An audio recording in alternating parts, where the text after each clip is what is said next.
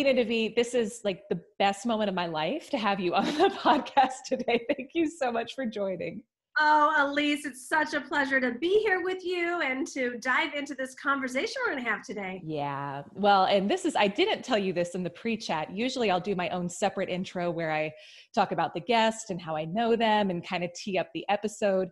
But I actually wanted to introduce you while you are here because there has been such a transformation in my life that's happened over the past year of getting to work with you. And I think you know most of it. I don't know if you know all of it. So I just thought it would be fun to kind of share. And so for everyone who's listening, my guest today is someone who has made a profound impact on my life and the lives of my clients and the people around me in the past year or so that I've been working with her. And so I'll share a little backstory and we'll get into some of the conversation. But as a lot of you know, last January, my husband Jason and I found out that we were pregnant, and we'd been thinking about starting a family and wanted to start a family for a while. And when it happened, we realized there were a lot of things in our lives that needed to change, from where we were living to even the way I made money.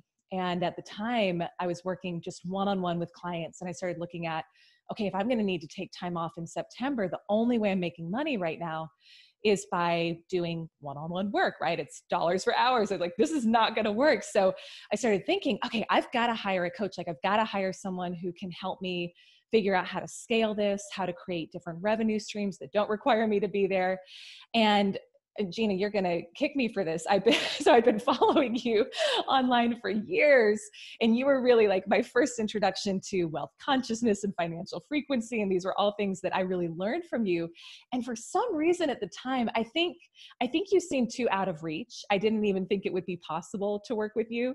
So I started interviewing these other like success coaches, and no one jived, which I'm so grateful for, because one day I was like, why haven't I just reached out to Gina? She's been on my vision board for a couple of years. Like, why haven't I just reached out? So I sent you a DM and really quickly was able to get enrolled in one of your programs. And the change that happened in my life over the past year from being involved and being enrolled in your programs has been incredible. I doubled my income every quarter. I went from I had to make a list of this. So I was like, I'm going to forget all the changes if I don't have a list. I doubled my income every quarter. I went from working on my own to having a team of 5. I created a new program that I'm now selling. I traveled to places like Vancouver and Venice, Italy. I started flying first class, which I was like, never in a million years would someone like me fly first class. I didn't think it was possible. I got my dream car. I started prioritizing self-care. I got monthly massages. I think one of the biggest things is I overcame just some major limiting beliefs about myself and what I thought was possible for me in my life. And just even my connection with source is so much stronger than it was when we first started working together. And to kind of go back to the beginning of the story, a lot of you listening know that we did lose the pregnancy pretty early on. And that was probably one of the biggest challenges in my life. But kind of the cherry on top to come full circle is this past Thanksgiving, we did find out again that we were pregnant. And so we're now expecting this summer. And my life is so different from where it was when I first just connected with you. And so much of it is, I just want to say thank you, because you've set such an example of what's possible when we as women entrepreneurs step up and believe in ourselves and really connect with source and femininity and just show up more visibly in the world. So thank you, thank you, thank you for the impact you've had on my life. Elyse, it is so glorious to hear. It's been such an honor to be on the journey and to witness and see all your transformation. And, I can share I've learned and what I've been taught, and not everyone seizes it the way you have. And yet we see that anybody who makes the decision to think bigger, to take action, to get out of the excuse, to get out of the limitation, like literally it is all possible. And you are such a living role model and testament to that.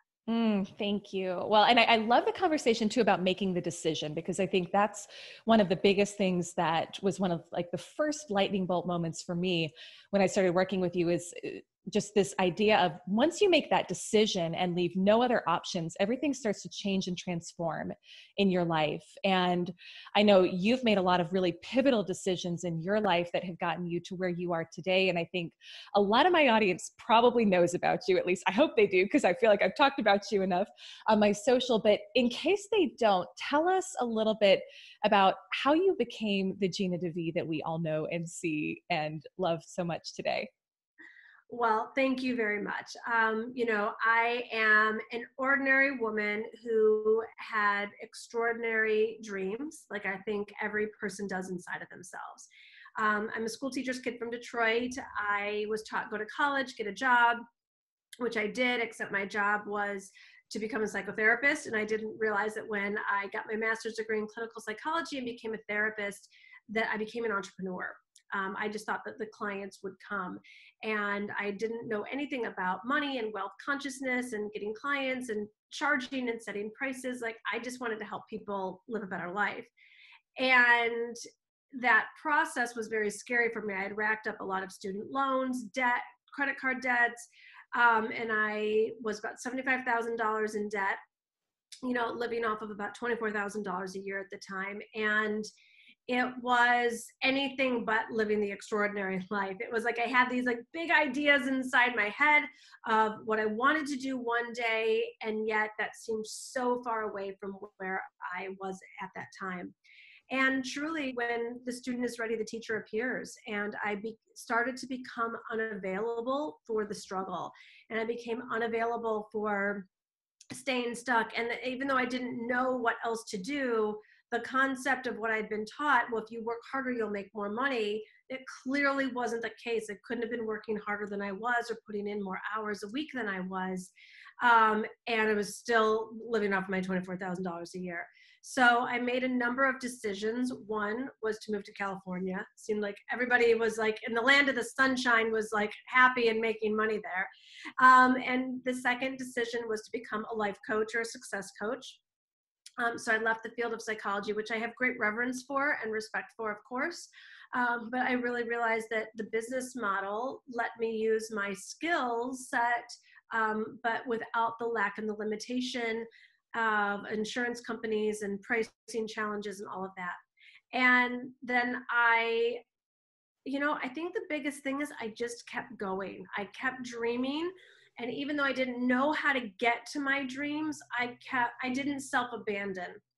And, at the time that I started, it was making $2,000 a month. I didn't know how to make $5,000 a month, but I kept going, and I kept taking risks also. I kept investing in myself.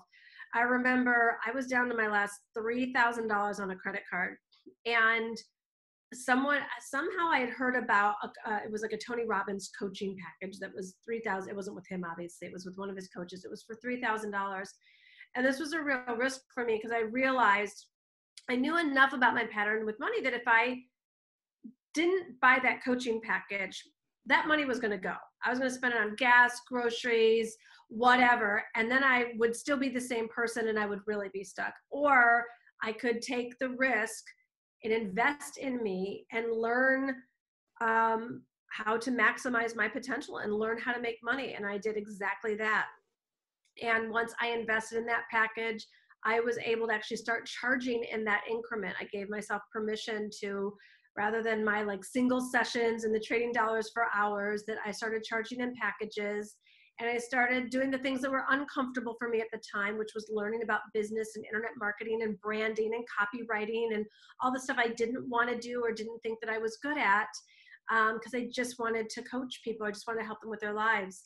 And I think it was continuing to dream big, see that if someone else had done it that was possible for me, and be willing to take the action, has gotten me to the company and the lifestyle and the impact that I have today. Oh my gosh. Yeah. Well, and one of the things that really stands out to me, and it's so funny because I think what you teach about money and financial frequency, and just even what you model with your own life, because I know you're big on everyone has to make the right choice for them and choose their own beliefs around money. But I didn't resonate with anybody until I started hearing the way you talked about money and wealth consciousness and investing in yourself and actually prioritizing things like self-care and being okay with buying the latte and getting the massage and manifesting a lot of money in your business as well. And it's so counter to everything I was taught growing up about saving every penny. And, you know, we grew up upper middle class, but we were still clipping coupons. And my mom taught us how to compare the price per ounce when we'd go grocery shopping to see what was the cheaper option. And so I remember when I first started encountering your work, it was like, ooh, can you really live like, is this okay? Can I really give myself permission to invest in myself and spend on myself this way? And the funny thing is, ever since I have, just because I think I'm living more aligned with my values now, I've made way more money and it's been way more joyful as well. So there's yeah, go ahead. Yeah, I was gonna say, right? It's like, Yeah. I was working, everyone was saying like, you need to learn to live within your means. You need to learn within, and I was like, okay. So I was such the little Miss Perfect and such the good girl and so compliant. And I like, didn't go out and meet my friends for dinner or drinks and go shopping. And I would like living on $24,000 a year. Like, what are you going to do? You pay minimums on credit cards. And I got a mastermind partner and I bought a Susie Orman book. And I was like, I'm gonna do this. And then finally I woke up and I was like, I don't want to learn how to live on $24,000 a year.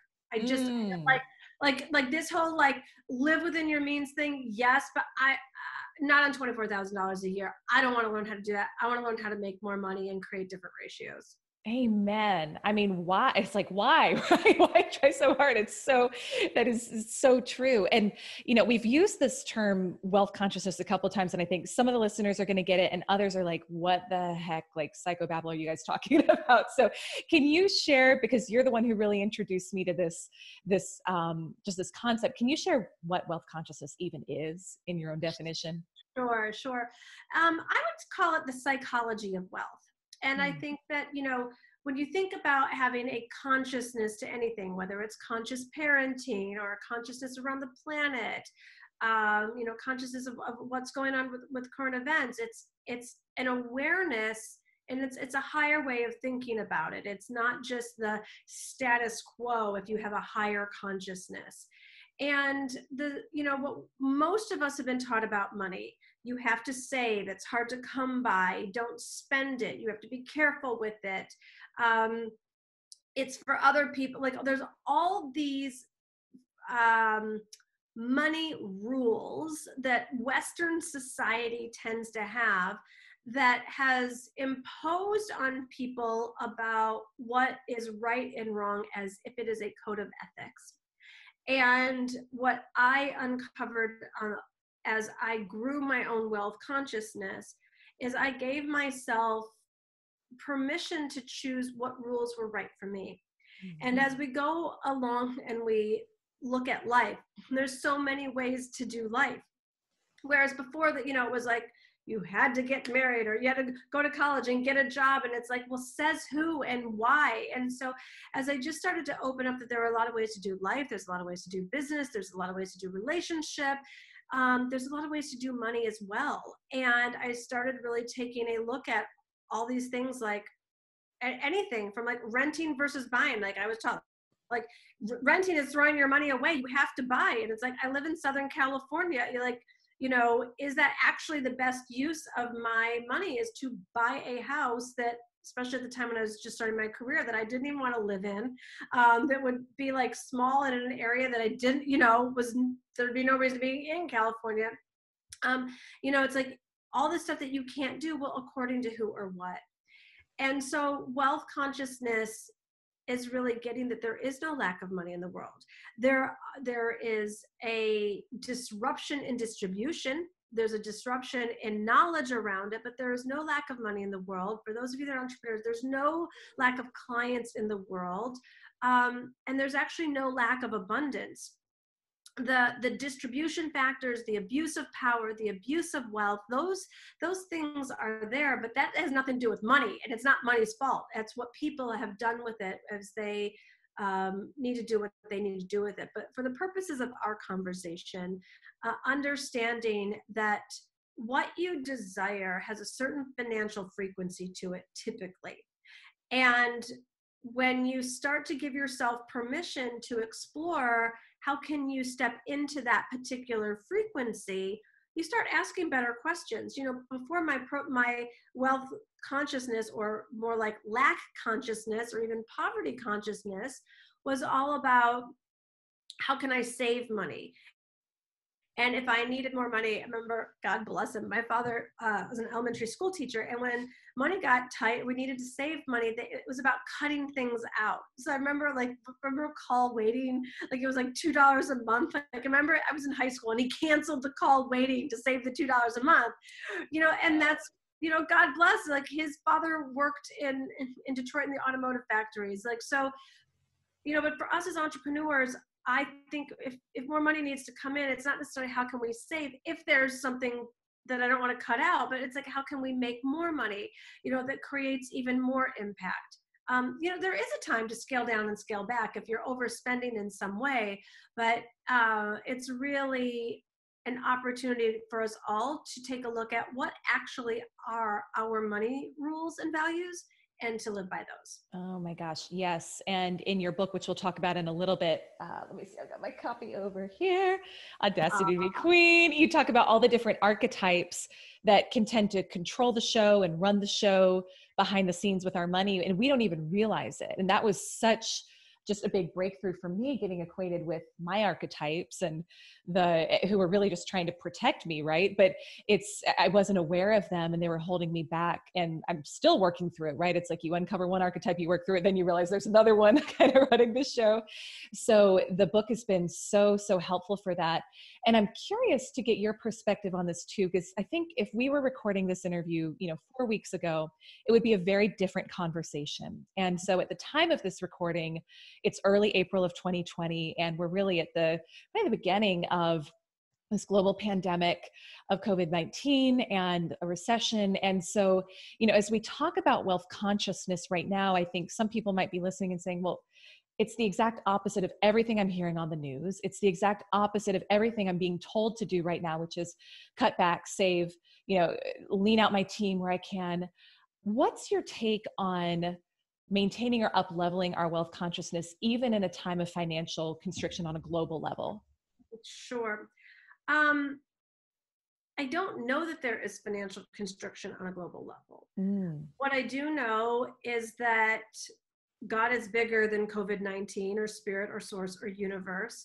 And that always through evolution, certain industries do crumble because they're outdated, or they need a wake-up call, or they need to be rejuvenated and revived in a different way. Others need to end, and then other new ones are always popping up.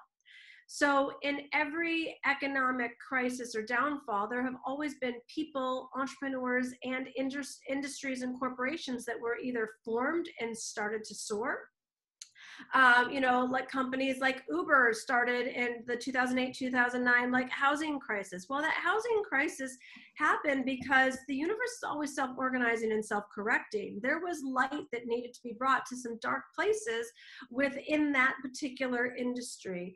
And same with right now, that it's no different. And there are definitely industries that are being a hard hit, but it does not mean that individuals do not have opportunity.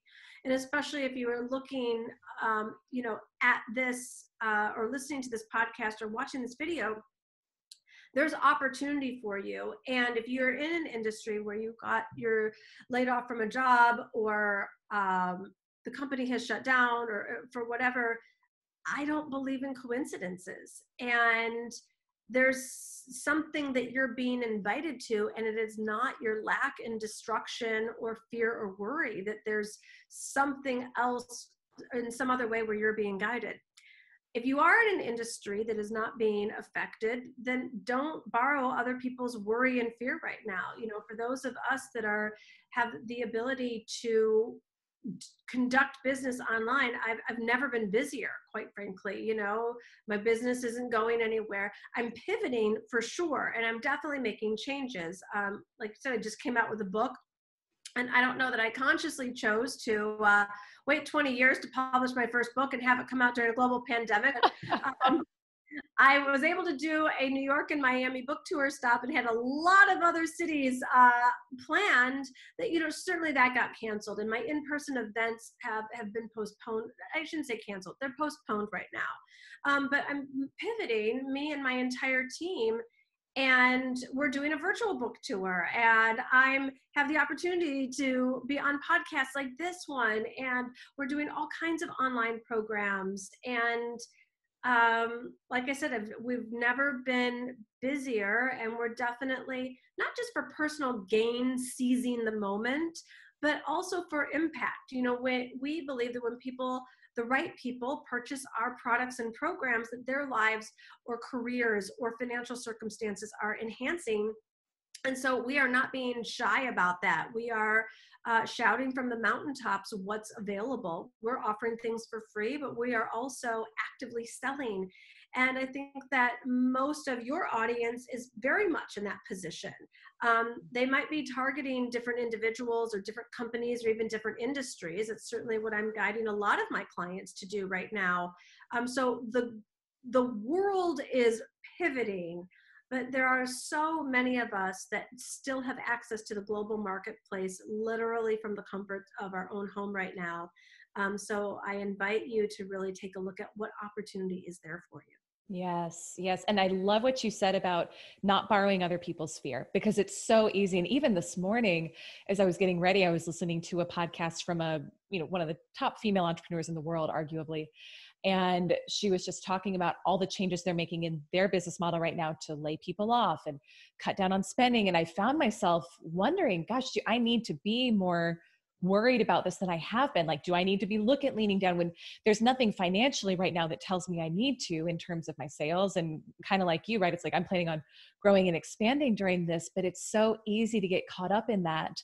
So I think one of the big things I took from what you just said is just thinking for yourself and being aware, but also really critically thinking and making your own decisions about, there's the economy and there's my economy, right? And what am I going to choose? What am I going to choose to pay attention to, right? And what do I really have control over, which at the end of the day is our own economy. And you spoke to something that I really wanted to ask you about in this interview, is just how you've made the pivot. Because like you said, you probably did not consciously choose to launch your first book in the middle of this global pandemic, but clearly there's a reason for it. And I've seen you so quickly make the pivot. And surely I can only imagine there were many days of disappointment, right? It's like you've got this whole book tour lined up, you've got everything set, you're so ready. And I can't imagine. So I'd love to hear just how you manage your mindset in the pivot, and then we can get into a little bit more tactical. Sure. There weren't many days of sadness. There was, it's really interesting, having written the book, The Audacity to Be Queen, the unapologetic art of dreaming big and manifesting your most fabulous life. It doesn't say manifesting your most fabulous life when the rest of the economy is going great, or when there's not a global pandemic. Like that's just not how it works. So like, spoiler alert, the crux of the book is it's all happening for you, not to you. Like that. And when we develop our neurological pathways, that and you have that so strong in you, it's happening for you, not to you. It's happening, like I couldn't not take my own medicine. And it was like the wave of emotion. Like when I realized after the second stop in Miami that was coming home and that everything else was going to be canceled for the foreseeable future, I felt this like almost physical, like the sadness was trying to get to me. But my energetic field was so strong. I was like, Gina, you have a choice here. You can let this sadness take root, or, it's not doing a spiritual bypass, but when you have a spiritual connection or a strong psychology, you do get to take the shortcuts and you don't have to go down a detour. And I was like, all right. And one of the practices in the book is, I'm thrilled this is happening, because I did have to sit myself down and get my journal out And I said, okay, I'm thrilled my book tour is canceled because, and I got like, well, it's not canceled. It doesn't, in person is canceled, not virtual. Mm. So I started making a list of all the podcasts that I could reach out to be on. And it's like, I started realizing like, I love being in person. I'm like an extrovert. I love people. But the truth is, being on enough of fabulous podcasts like yours and other people is like, it's going to have a way farther, reach than any in-person book signing I'm going to do right now. So I'm like, okay, I'm thrilled this happening because like, I'm actually doing a number of podcast interviews. I'm thrilled this is happening because, when the studios started shutting down, I was going to have to go fly around the country to go and get media exposure, which is time consuming and it's expensive. And it's, sometimes even going to cities that don't necessarily inspire me, but if I wanted the media exposure, so I get to sit here now and I'm getting booked for all this media and I don't have to fly around the country anymore. Like it literally has come to me. There are things that I'm doing, and though this happened because I was like, okay, so what can I do? I do daily Instagram lives right now that I wasn't doing, and it has so re-engaged my community. There was a program that we were going to sell, and it was actually my husband's idea. Why don't we just give it away? And the community has gone ballistic over it, and they're so grateful, and that's been a huge re-engagement. So that feels like really great. And then there's something else that I've wanted to do. I've really been obsessed with starting a membership site. And I kept saying, well, I'm going to do that after my book tour, after my travels, or after. And, I've really, I dive in deep. I'm working with some experts and some mastermind partners and really studying. So that's going to be coming out sooner than I had anticipated. So then when I can travel again, all these different online funnels and membership sites and different, pieces that was going to be later is happening sooner. So those are some of the ways that we've been pivoting. It's all stuff that needed to happen, all stuff that I wanted to happen. So it's just been a different order in which I thought it was going to happen. So yeah. Well, and I think what you said is so important. There's two things I want to really pull out of what you just said. The first is that exercise of I'm thrilled this is happening because, and I remember the first time I heard it from you, it was like, this seems like a really tough exercise to do in the middle of a crap storm, we'll say, what feels like a crap storm, but learning to really look at and having the discipline to do it and to sit there and write it out. I've done that numerous times over the course of the past year when things feel like they're just going, not at all the direction I thought they would be. And you always find something. So I would really encourage everyone listening to use that and implement it because it's so simple, but it's so powerful. And the second thing that you said that I think is so, people are going to want to know how you did this. You said you felt the sadness of the physical book tour being canceled kind of creep in, but not, you had such a strong force field up that it wasn't able to overtake you. Clearly that takes conditioning, that takes putting in the reps and the practice on a regular basis to have that strong of a mental force field built up. Tell us about what are you doing on a daily basis in terms of routine for mindset, spiritual connection to get yourself to that point where something happens and it doesn't faze you. Sure. Well, the mind, the brain, and the neurological pathways, they're very similar to building muscles. And, if you are actively being physical and working out, and then you have to go run a sprint or a race, you're prepared. You're not going to be winded. You're not going to rip a muscle. You're not going to twist an ankle. You're not going to go slow when you need to go fast. And I think that for those of us that are so committed to our personal growth and our personal development and our mindset, like that's why we do it. I don't believe in being a personal development junkie because that's just junkie. Like that's just the people that read all the books and their life does not show, or they take all the programs and all the courses and they're still a hot mess. Like, that's just being a junkie. But if you're really going for growth and if you're really going for personal development, it should show. It's like, the people that are at the gym and like there's no physical transformation going on. It's like, it's because of whatever their food choices are, not doing the right exercises for their body, et cetera. So I think that it was one of the times where I was able to, I was very grateful that it was just one of um, the fruits of the labor. I think it was one of those things where before I would have been so triggered before. And then, the archetypes that we talk in here, like before I would have been stuck in victim or stuck in paranoid gangster, or any of the lower vibrational archetypes of like, this isn't fair, this is, or the defeatist and all the comparison. But, I watched so-and-so's book tour and she got to do that, just like really victim or princessy energy around it.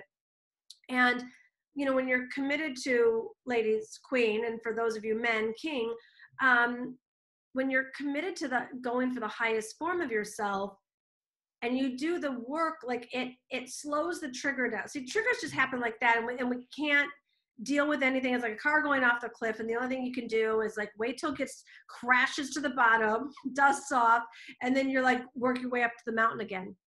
But when you do the personal development work, it slows all that down. And so it's like it starts to come slower. And when it comes slower and you're more aware of it, you can see it and you can catch it and you can deflect it back.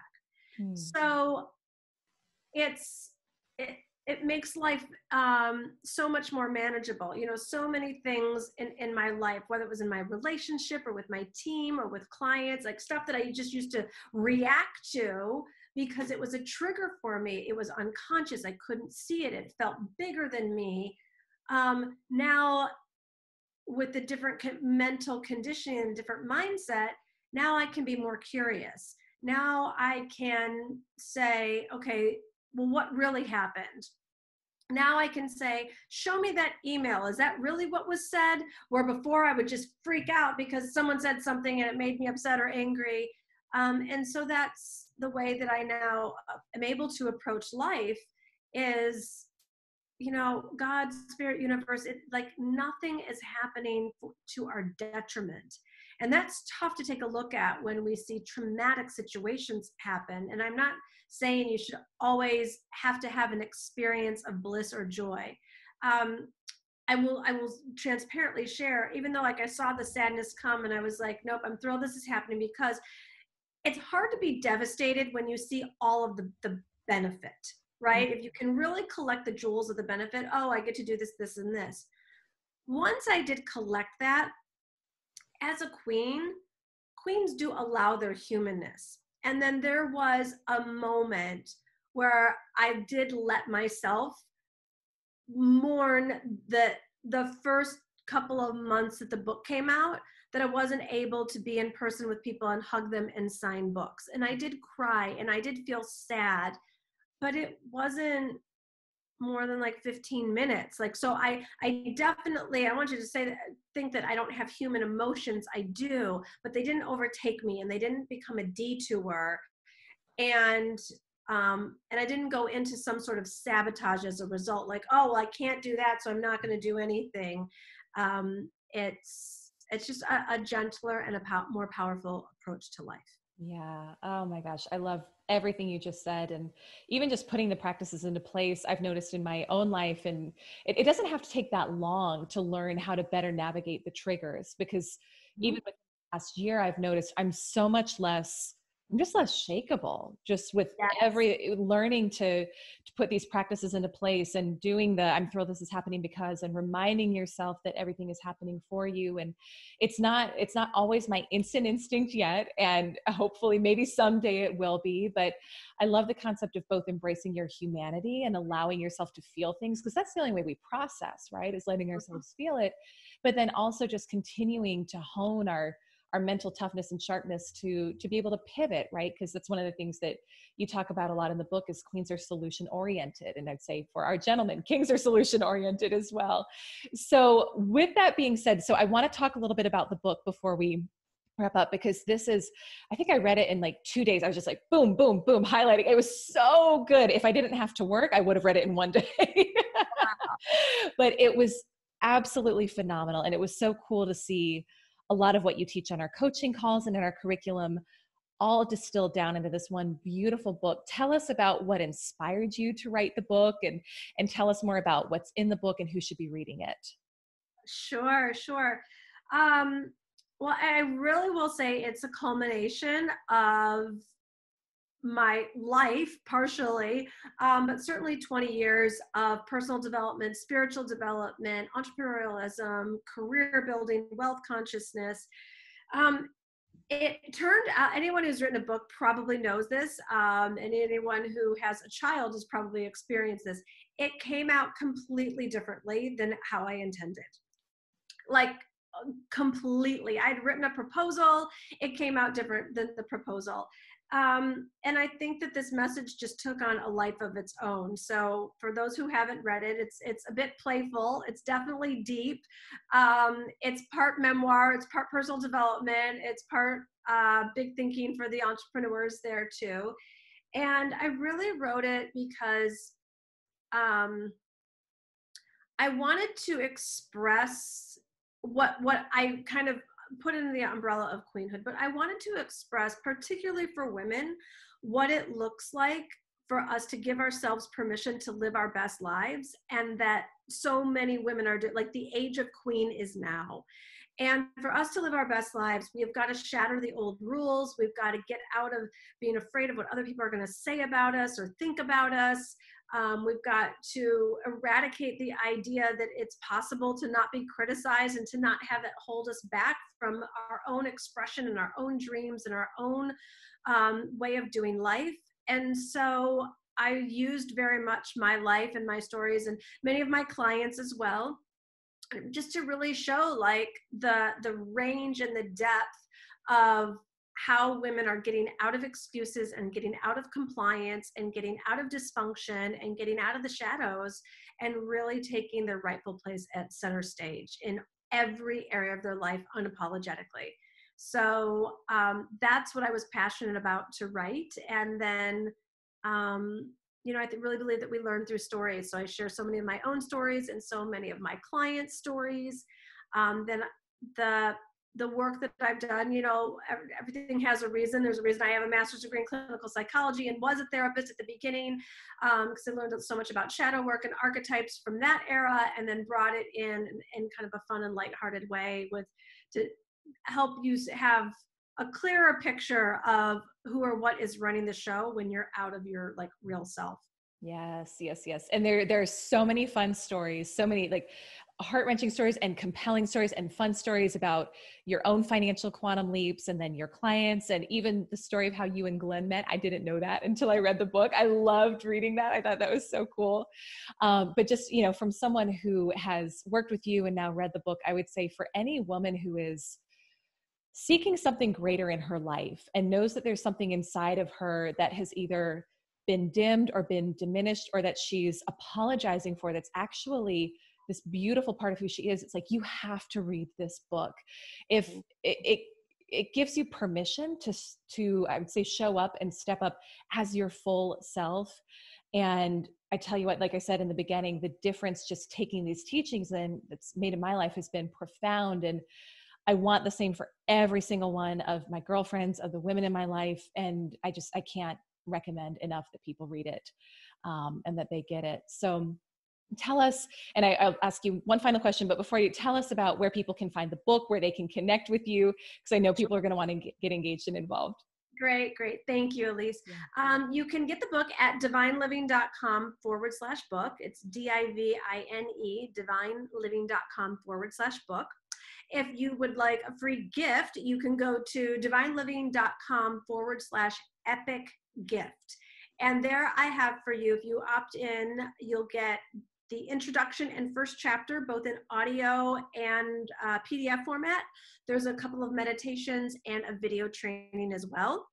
And if you want to follow me, there's other things on my website as well. There's videos and podcasts and talk show and magazine, lots of free resources there. And you can follow me on Instagram at Gina DeVee. Oh my gosh, so many goodies, guys. Get involved, get engaged, get the book. watch the talk show on there. I think that was actually, I watched the talk show and I was like, I'm in, I'm hooked. I gotta work with this woman. So just know you are opening up an exciting new pathway in your life by getting involved in this content. So it's just been so fun to get to have this conversation with you. And thank you so much for sharing your wisdom with all of my listeners. And before we wrap, I just want to ask you this, because the Instant Impact Show is all about how we can get better results in our life in less time. And it's all about making that quantum leap in life, in business. And I know you are the queen of the quantum leap. So I would love to hear from you, just any final words of advice or guidance for anyone who's ready to really make that instant impact and make that big leap in their life. Yes. Create some spark today. And what I mean by that is we've gotten so complacent about thinking that we can't, or something needs to take a long time. And that's a very boring concept to the human spirit within us that is actually very outrageous. So there's a chapter in the book about bending time and space. And whatever it is that you desire, if it's a certain amount of money or a new client or desiring to move or whatever it is that really would light you up, make the decision to create that spark today, take action today, and watch how the universe will meet you there to bend time and space, that it doesn't need to be as far away as your neurological pathways may tell you, that you can override that and decide what you want, and you can have it now. Oh my gosh. Thank you so much, Gina. I got chills while you were talking about that. I love it. Guys, for everyone listening, connect with Gina, buy the book, The Audacity to Be Queen. I promise you it's going to be something you're going to want to read and reread again.